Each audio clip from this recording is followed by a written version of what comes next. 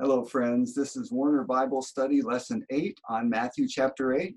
I'm Tim Dwyer, Professor of Bible Ministry here at Warner University. Welcome. Thank you for joining us again. And as always, you are warmly invited to join us on Tuesday nights at 6:30 in the Darby Lecture Hall here on the Warner University campus in beautiful Lake Wales, Florida, if you should be in the area. Let me tell you about Matthew chapter 8. It's the chapter which follows the Sermon on the Mount and is in great continuity with the first 7 chapters of Matthew, at least in 4 different ways. One is that in those first 7 chapters, we have this emphasis. It goes back to chapter 3 and then again in chapter 4 that Jesus is the Son of God. We'll see how that comes into our chapter in a minute. And then a second bit of continuity. At the end of chapter 7, it says that Jesus taught with authority, not as the scribes. We'll see how that comes into chapter 8 shortly. And then a third thing. At the end of the Sermon on the Mount in chapter 7, Jesus says, "Not everyone who says to me, 'Lord, Lord,' will enter the kingdom." That Kyrie, Kyrie is going to come in 4 times in our chapter. And then a fourth way that there's continuity. In Matthew chapter 5, Jesus said he came not to abolish, but to fulfill the law. We're going to see a crucial case where there's a fulfillment of Scripture in this chapter. Here's the question for your life. At the end of Matthew 7, remember, as I said, Jesus asked, Jesus said, "Not everyone who calls me Lord, Lord will enter the kingdom." The question for your life is this. Are you someone who calls Jesus Lord only, or are you someone who does the will of the Father, who follows the ways of the kingdom? Matthew chapter 8 helps us to answer those questions. Here's what happens in Matthew chapter 8. At the very beginning, a man who is a leper asks Jesus if he can heal him.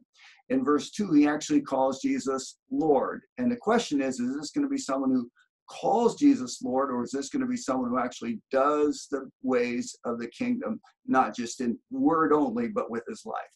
Then a second incident takes place. It has to do with a centurion, probably not a Roman centurion, probably a centurion in Herod's forces, who has a servant that's ill. He says he's a man of authority. He could command someone to do this and do that, and it will happen. That goes back to Jesus' authority in Matthew chapter 7. This person also calls Jesus Lord. So we ask the question, is he someone who calls Jesus Lord only, or someone who calls Jesus Lord, but also follows the ways of the kingdom? And then there's Jesus healing Peter's mother-in-law, not connected to the previous chapters, but the mother-in-law gets up and serves. And we'll learn later in the gospel, Matthew chapter 20, the greatest is the one who serves, with the verb diakoneo. Then a fourth incident. Jesus cast out the demons from 2 people who are demon-possessed. That's to fulfill Isaiah chapter 53, the same fulfillment that we saw in chapter 5, especially verses 17 through 20. And then after those 4 incidents, there's some would-be followers. And the would-be followers actually again call Jesus Lord. Are they people who just call Jesus Lord, or who actually do the will of the Father? And then after those would-be followers, we enter into 2 more brief vignettes, or 2 more brief scenarios. Let me mention them. One has to do with the storm at sea, where the disciples say to Jesus, "Lord, Kyrie, do you not care we are perishing?" And Jesus demonstrates his authority, though the word's not actually used, over the water. And then finally, he cast out the demons from 2 demon-possessed people.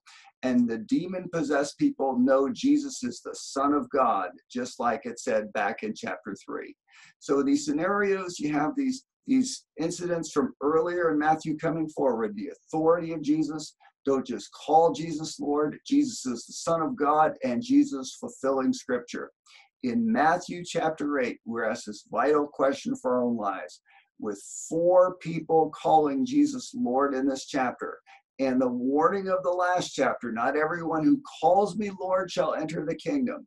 Are you and I people who call Jesus Lord, or who call Jesus Lord and actually do the ways of the kingdom? Because not everyone who simply calls Jesus Lord will be saved in the end. God bless you, and I hope you'll join us soon and study with us in the future in upcoming chapters of the Gospel of Matthew. Take care now.